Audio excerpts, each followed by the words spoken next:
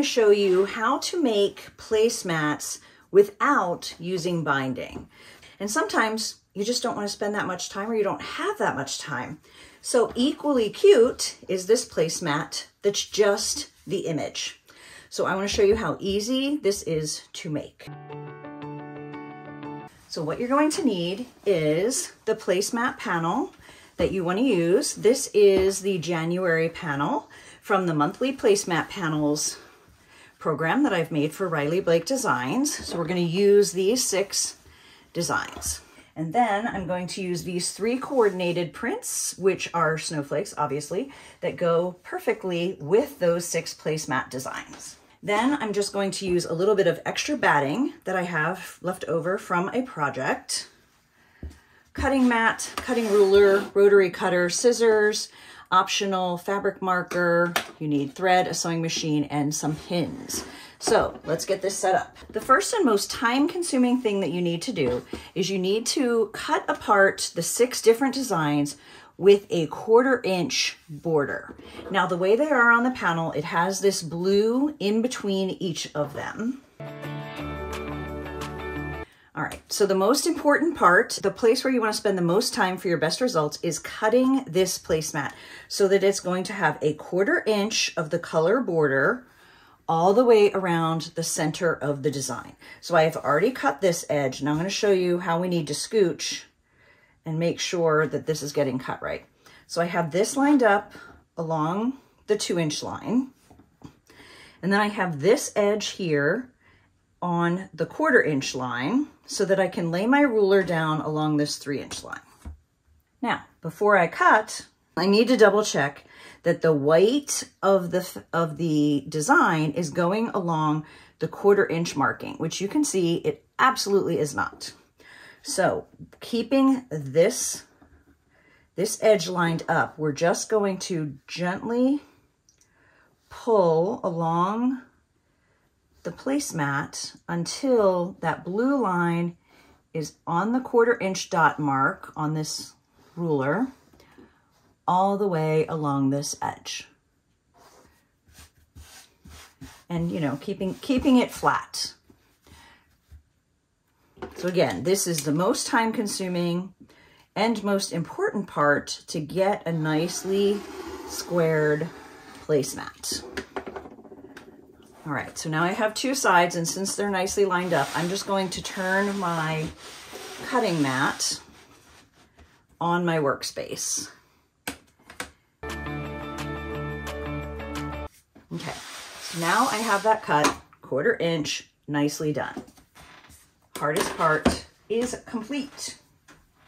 Okay, now I'm going to be using this fabric for the backing, because it's going to be the easiest to show you exactly how I'm doing this with the contrast. I'm just going to open that up. And I know you won't have a whole bolt, but you're just going to want a piece that is bigger than this placemat that we just cut. So a little bit bigger than 11 by 18. So I'm just laying this on the fabric, and I'm going to trim it so that there's a little bit extra from the placemat all the way around. Okay, so because that fabric was doubled over, I actually cut 2 backs at the same time, so I can use that for 2 different placemats. I'm going to put one aside. Now I'm going to take my extra batting from another project, a quilt project, and it is also folded in half because the size works. I'm going to take the batting, I'm going to put the backing on the batting. Too many B words. And then I'm going to trim the batting to the same size. And because of the scrap that I had, I'm going to be cutting two battings for placemats at the same time. Now I'm going to take the extra one and put that aside. Now I have a batting layer, the backing face up. And then I'm going to take one of the placemats and put it face down. So we have right sides together for the backing and the front of the placemat, and then the batting on the back. And now I'm just going to pin this together. Okay, now I'm going to sew all the way around the edge, from the edge of the placemat front, not from the edge of the backing and the batting, with 1/4 inch, which will basically make it so that we won't see this blue. I'm going to go all the way around and leave open a section for turning.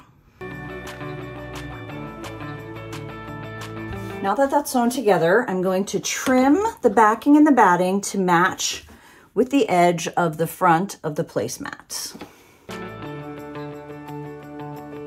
All right, so now that's all even. And now I'm going to turn it right side out.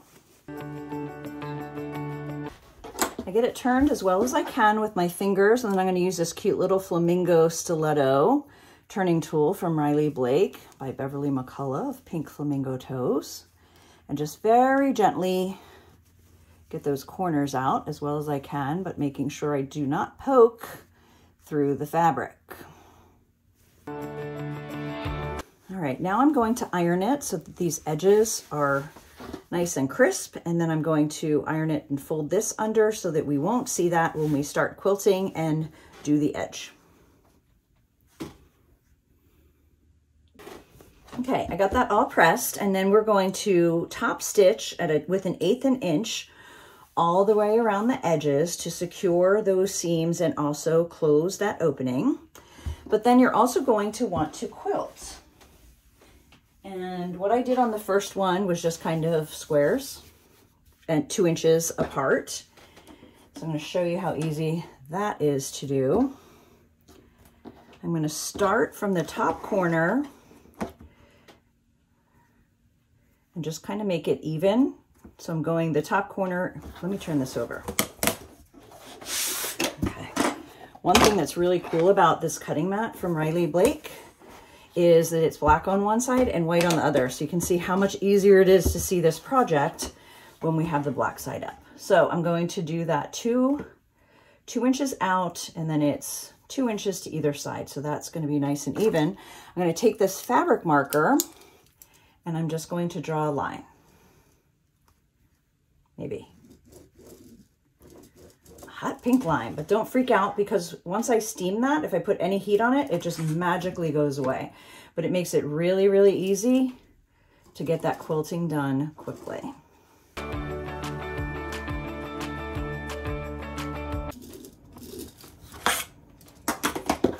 All right, so that's all marked. We're gonna go sew around the edge and along all of those lines, and we're gonna end up with a beautiful placemat to go with this one. So let's head back to the machine.